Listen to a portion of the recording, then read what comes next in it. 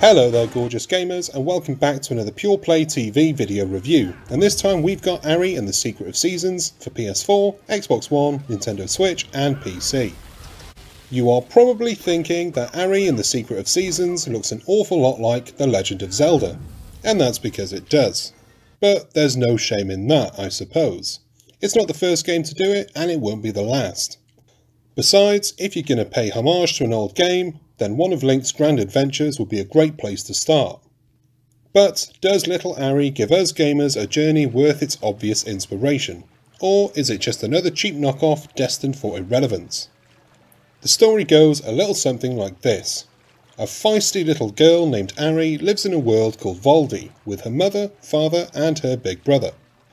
Voldy is separated into 4 regions, with each of these regions representing a season. Ari's homeland is supposed to be winter, but something has sent the world into chaos. Summer is winter, and winter is summer, and now all hell is breaking loose. This sounds like a job for the Guardian of Winter.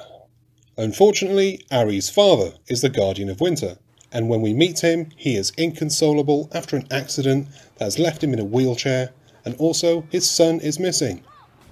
When we meet Ari, like Arya Stark from Game of Thrones, she is desperate to be taken seriously as a girl in a man's world. But, unlike the girl with no name, our Ari is not a stealthy killing machine born in the fiery pits of revenge, but instead she's an adorable young girl who's both brave and resilient. After Ari finds her brother's wooden sword, she cuts her hair, steals her missing brother's clothes, and sets off to save the world. Most of the game's dialogue is written out on the screen and accompanied by grunts and moans that serve as an indicator for the speaker's mood and intent. But there is over an hour of animated cutscenes with full voice acting that really shine in showing just how adorable but tough Ari really is. This is just one of the many examples of how the developers managed to raise the bar on what to expect from an indie game in this genre. Ari and the Secret of Seasons is an action-adventure platformer that bears a strong resemblance to many of your favourite games from the late 90s. You'll find or purchase weapons along the way and find plenty of treasure chests full of booty. You'll also need to acquire several gadgets to open up new areas, like boots that allow double jumps, a magic ring, or Link as it's called, that allows you to drag certain items around. The one aspect of the game that sets it apart is Ari's ability to harness the seasons. Early on, you'll be able to create a small bit of winter around you. This feels like you're in a snow globe, and it's quite cool. Eventually, you'll be able to wield all 4 seasons, and you'll need to do this in battles and to solve puzzles.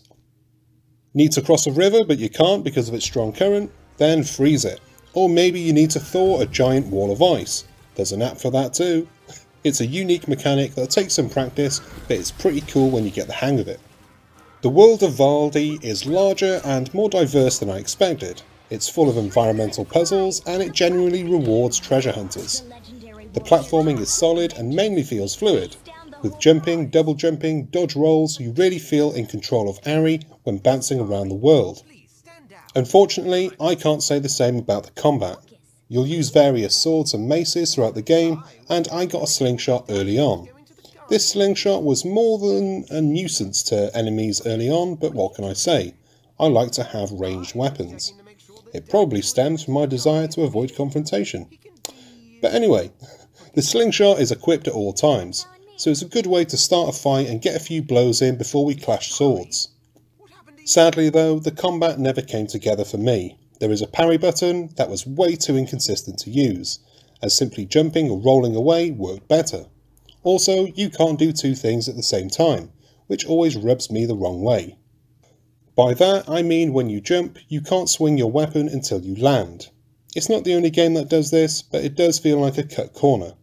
Swing, swing, roll and repeat until all of the enemies are dead.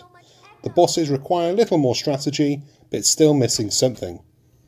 Besides the combat, the menu system doesn't feel quite done yet either. You can equip different weapons, but there's no way of knowing which one is better. Does this mace do 1 point more damage than the sword I just found? I need to know. You can purchase upgrades to your weapon skills, combat agility, and your ability to control the seasons, but no numbers to fully explain the improvements. Means that you don't know what you're doing. My slingshot went from doing nearly 0 damage to killing many enemies in one hit with 0 changes from me. I still have no idea why this happened. In addition, the map and the minimap are both completely necessary to complete the game, but they're a constant pain in the bum to use. For one, you can't set a destination on the map, and the marker that is highlighted is still more difficult to find than it really should be. Also, the button you use to pan the camera around the map in every other game on the planet will instead select the next section of the menu. I would screw this up at least half the time. Yes, that is mostly my fault, obviously, but it's my review and I'll complain about whatever I want. But seriously, the menu system is ugly, cumbersome, and it's missing some really important information. The good news is that the gameplay, aside from average combat, is fun to play and rewarding to experience. Ari is adorable and wholesome, so much so that you can't help but root for her. The story is full of the kind of lore classic adventure and RPG games are known for, which is to say, predictable but satisfying at the same time. For its considerably low retail price, this indie game offers a great adventure with a sweet hero that the whole family can enjoy.